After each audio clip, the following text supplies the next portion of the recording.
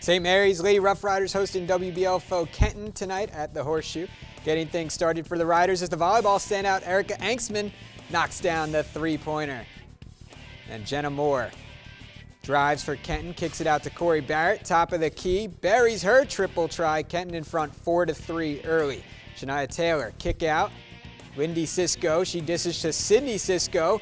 Another three on the board. Check out the long-range shooting in this game in the first.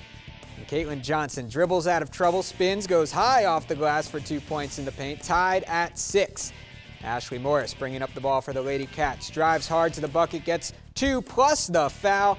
Sophomore goes to the line to convert the three-point play, but Cisco had an answer. Corner three doesn't go. Taylor takes a couple of dribbles, goes in to contact, gets it to go, makes the free throw to complete a three-point play. Three-pointers, three-point plays aplenty in this one. St. Mary's gets the win, 71-47.